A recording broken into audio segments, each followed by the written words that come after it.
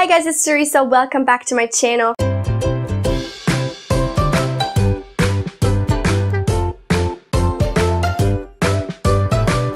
As you might know, I like to do these types of videos at the beginning of every new year, trying to take some stock of what happened in my reading in the past year. And so today I wanted to talk about the series that I completed in 2018. I've also already done a video on the series that I abandoned in 2018 or that I stopped reading, that I told myself I won't continue that year. So if you want to check that out, please do so. But today we're talking about which series I read the final book in. Before we get started, please don't forget to subscribe to my channel if you're enjoying my content. That would really help me out. And now let's jump right into it. The first series I completed, I read the entire series of, and that's 1Q84 by Haruki Murakami. This is a trilogy. I have the bind up. It's consisting of 3 parts, so I'm calling it a series.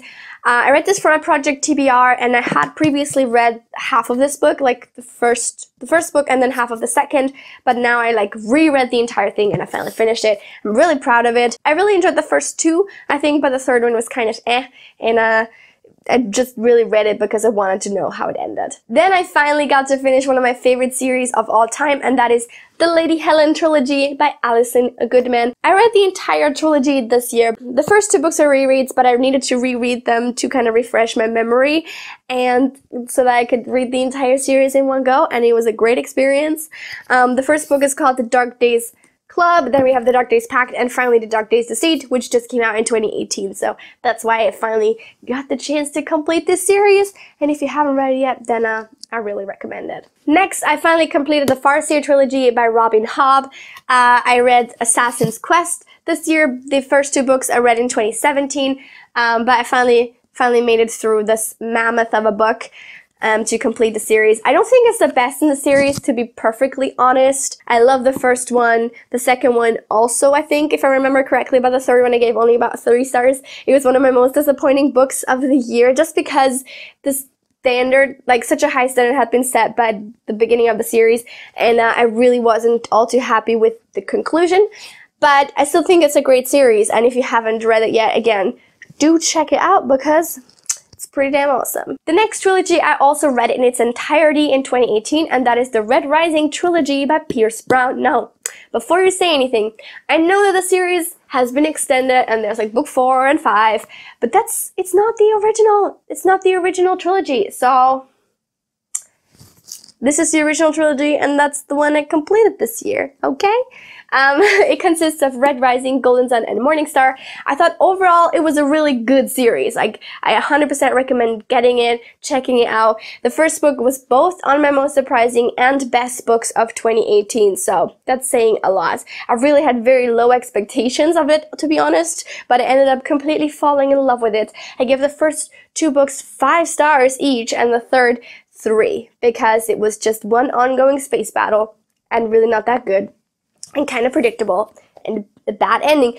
But that's okay, because overall I still think it's worth a read. I would recommend, though, not necessarily binging it completely, because that kind of burnt me out, especially on the space battle happening. So, take your time, but definitely go and check these out. And then the last trilogy I completed in 2018 is the Wayward Pines trilogy by Blake Crouch. The first book being Pines, then we have Wayward and The Last Town. I read the second and third book in 2018. This one was my favorite book, one of my favorite books of 2017.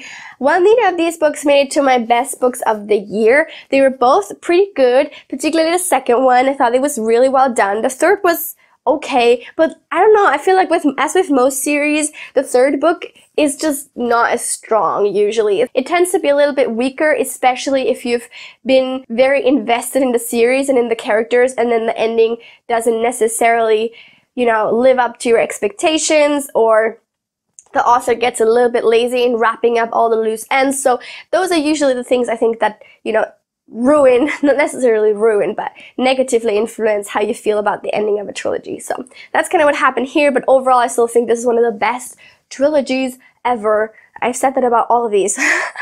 There's a lot of really good series that I finished this year, so also check this out if you haven't already. And I do actually have book reviews up for these, the Red Rising series, and also the Dark Days Deceit series, so I will link that in the description box below if you haven't seen them yet. And that's it for the series that I completed finally in 2018. There's only 5 of them, which isn't that good, but that's okay.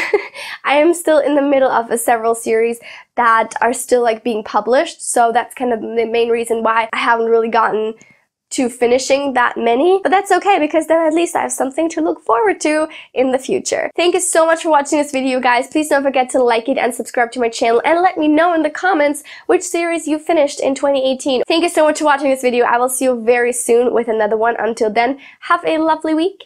Bye!